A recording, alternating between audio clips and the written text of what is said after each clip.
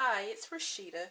This is a video response for Sue, who is S. Hiles here on YouTube. I think she's S. Hiles728. And she is having a giveaway. And to participate, she wants to see your stash of adhesives. So, yeah. And I'll leave her information below. So, my stash of adhesives consists of, let's see what we have here. So I have this PPA matte adhesive. It's called Perfect Paper Adhesive. And so this is like for paper, mixed media, fabric. I mostly use this when I'm doing mini albums, so I don't have to use my ATG a whole lot. I can use this to adhere the paper to the chipboard. There we go. Alright, and then I have just like your Tombow Mono Liquid glue in the clear. I have some Martha Stewart glittering glue, which I haven't used, but I'm assuming it's just like any other glittering glue. Any other glitter glue. I've got the Aleene's Tacky Glue, which I've used a couple of times. I haven't used it that much, but I've got that. And some Heidi Swapp glue. It's called Scrappy Glue. Some Crafter's Glue by K.I. I think this came from Walmart.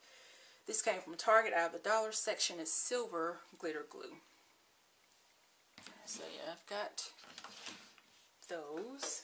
And then I do have like glue dots and things like that, which I keep in this iris container. So I've got the medium-sized ones, some of the thicker ones, the mini ones, just a whole variety of those. And I keep them in here because I use them sometimes in my project life when I'm adhering a flare badge or something like that. Then just for regular everyday adhesives, I use let's see if I can move some of this out of the way. So I use Glossy Accents. Here's another glitter glue. This is by Aleene's as well. And I've got, let's see, these are all liquid, all-purpose glue. So this one by Martha Stewart, and it has like a sponge tip. And then this one's basically the same as this one. It just has a different tip, just a regular applicator tip. So, what else? This one is called Scrapbook Glue by Dab and Stick. I have not used this yet, but I do have that. And I think it also has a little sponge tip as well. A couple of glue sticks. I have the Multi-Medium Matte, which is very popular. And of course I have the Tombow Mono Liquid Glue, which is different from this one. Same brand, but this one is clear and this one is white, but it dries clear. And I mostly use this one. And then I have a couple of glue pens. And there's some that have this tip, like an actual pen tip, if you can see that. And I use these with veneers too, when I'm adhering with veneers to layouts and whatever.